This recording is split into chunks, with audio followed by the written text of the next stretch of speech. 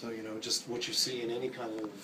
health environment, the surgical life, the stethoscopes, but this is really one of the few places where it's focused and dedicated exclusively on wildlife. We have other facilities for dogs and cats and animals like that, but this is a wildlife hospital setting.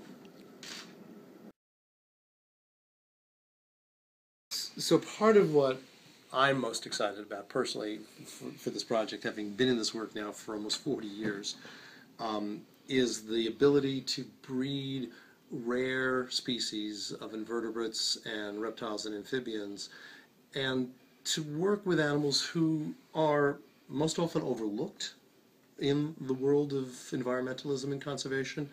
and to work with them in a way of fighting against extinction. So we'll be working with what E.O. Wilson has called the littlest building blocks of the environment,